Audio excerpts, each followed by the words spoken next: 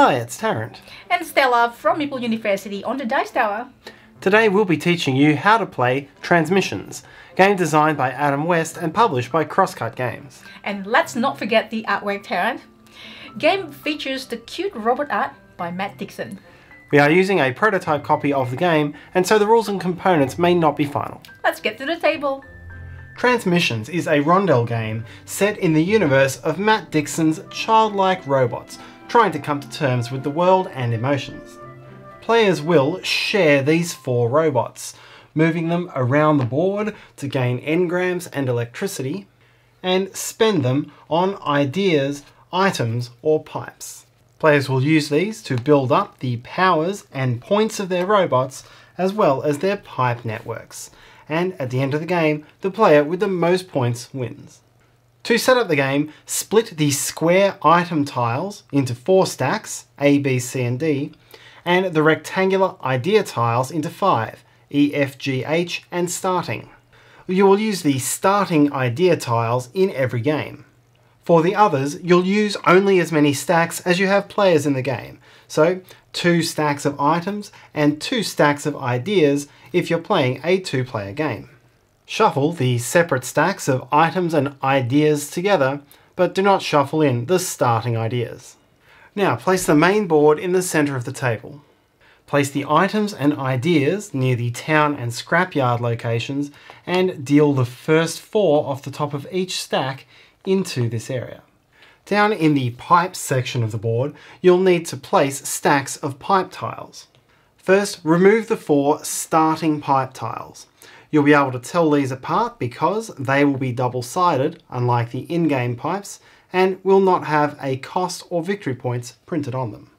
Shuffle up all of the pipe tiles and then create 4 stacks of face-up tiles.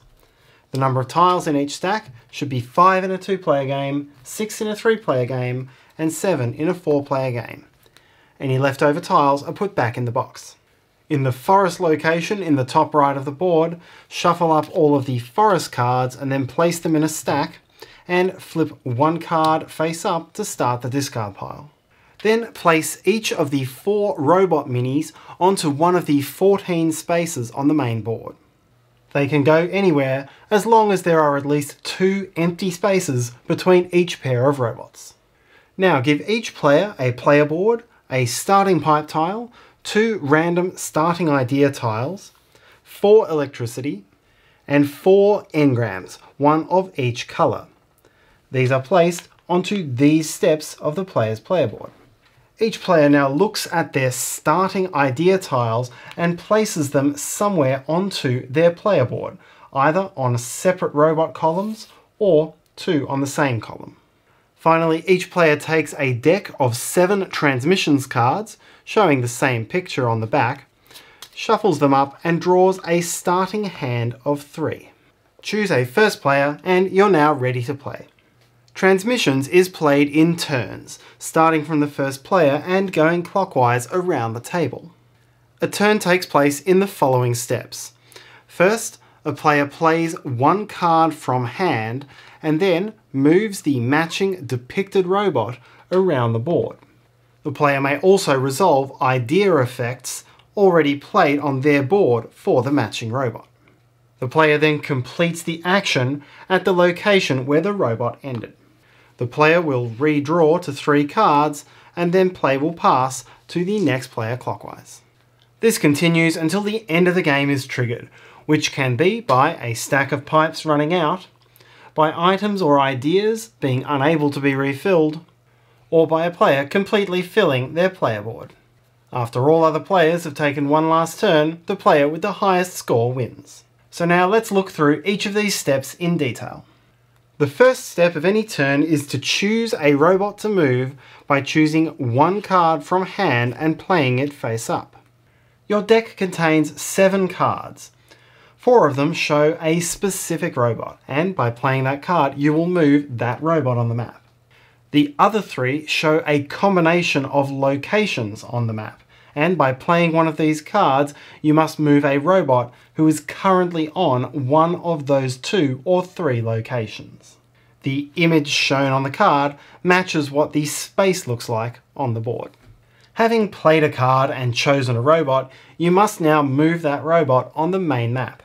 The robot must move at least one space and may move up to the number of spaces shown either on the card or above that robot on your player board. Movement must be in a clockwise direction.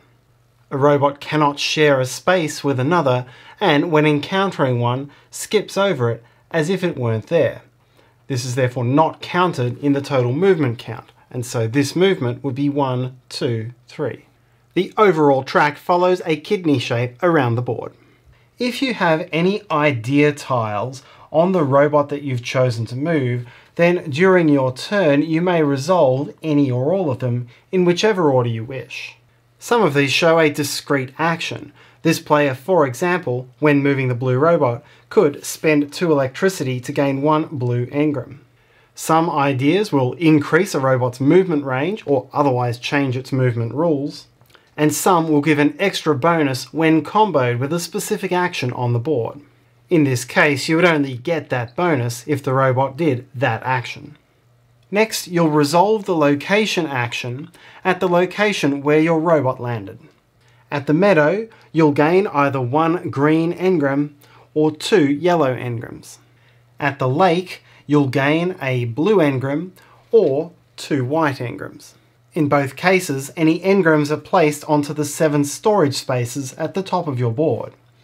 If you ever have above 7, you must discard down to 7 at the end of your turn. At the power plant, you'll gain 4 electricity. There is no limit on the amount of electricity you can hold. At the forest, you will gain 1 forest card. First, draw 2 cards, which may come either from the top of the face-down draw deck or off the discard pile. Look at them, choose the one you want to keep, and then place the other face up on the discard pile. Your forest cards are kept face up near your player board, and each of them represents a single once-off special ability which you can activate at any time on this turn or a subsequent turn. To activate one, flip it face down and then resolve its effect, and all of these are outlined in the rulebook.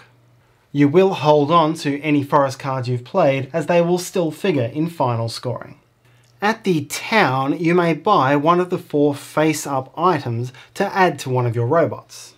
Pay the item's cost, which is equal to the 2 engrams in the bottom corner, and the electricity cost printed under it. So here, a yellow, a white, and 3 electricity. Take the item tile and discard from the game the idea tile on the same column. Slide all remaining tiles to the right and refill from the top of the draw deck. Then place your newly purchased item into 2 slots on any one of your 4 robots. It does not need to be the robot you activated this round. Items have no effect within the game, but will score you victory points at the end. The scrapyard location can be used to purchase an idea tile, and it works in much the same way as the town. Choose from the face-up ideas and pay its cost, which is equal to its electricity cost, shown in the bottom corner, and for these 2 spaces, either a yellow or white engram. After making a purchase, you will take the idea tile from the space, discard the item in the same column from the game, slide all remaining items and ideas to the right, and refill from the draw decks. Then place your newly purchased idea tile into 1 empty slot on any one of your 4 robots. Again, it doesn't have to be the one you activated this turn.